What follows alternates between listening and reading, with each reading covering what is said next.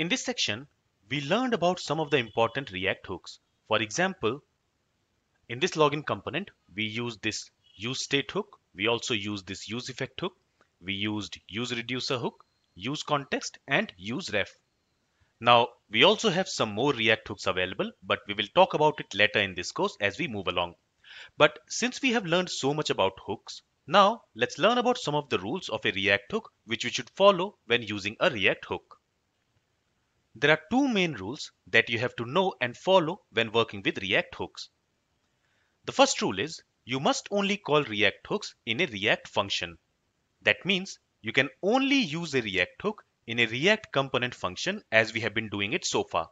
You cannot use a React hook outside of a component function. For example, if I try to use, let's say, useState React hook outside of this login component function, you will notice that when I save the changes here and when we go to the web page, in the web page we have this error and it says React hook useState cannot be called at the top level.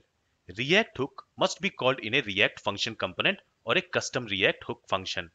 Now we have not talked about this custom React hook function yet, but we will talk about it in the later section of this course. But remember that we can also use a React hook inside a custom React hook function. Okay, so there are two places where we can use a React hook. We can use it either inside a component function or we can use it inside our custom React hook function. We cannot use it outside of a component function like we are trying to do here. Okay, so this is giving us an error. Now, if I try to use this useState inside a function which we have declared outside of the component function, for example, if I try to use this useState inside this password reducer function, here also React will not allow us to use it. So again, if I save the changes, if I go to the web page, again we have this error. And here the error says React hook useState is called in a function password reducer. So we are calling this useState hook inside this password reducer function. And this function is neither a React function component nor a component React hook function. So basically, we cannot use this useState hook inside this password reducer function because this function is neither a component function nor it is a custom React hook function.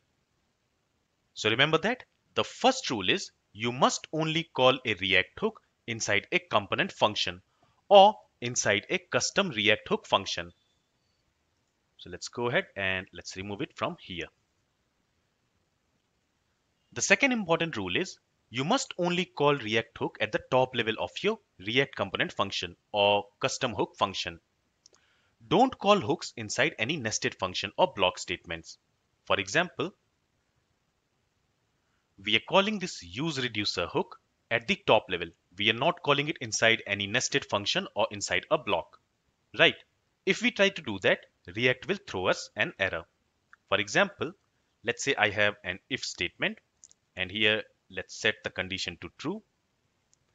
And inside this if statement, if I try to use a React hook, for example, let's say useState, again, we will get an error. So if I save the changes, if we go to the web page, so here you can see we have an error. So we cannot use a React hook inside a block or inside a nested function. So these are the two official rules of a React hook which we must follow when using a React hook. Let's go ahead and let's remove this if statement. Now there is one more unofficial rule which you should also follow when you're using this useEffect hook. So basically, when you are using this useEffect hook, you are passing a callback function to it. And the rule is, inside this callback function, whichever state you are using, you should pass it as a dependency to this array. For example, inside this callback function, we are using this email state and we are also using this password state. So we should pass these two states as the dependency to this dependencies array. So this is also one rule which you should follow while using useEffect hook. Now inside this useEffect, we are also using this setFormIsValid function. So this is the state updating function. So we should also pass this as the dependency. But since this function is not going to change that often, or it is not going to change at all, we can omit this.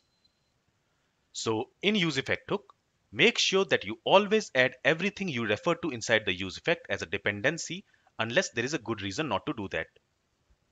This is all I wanted to cover in this lecture.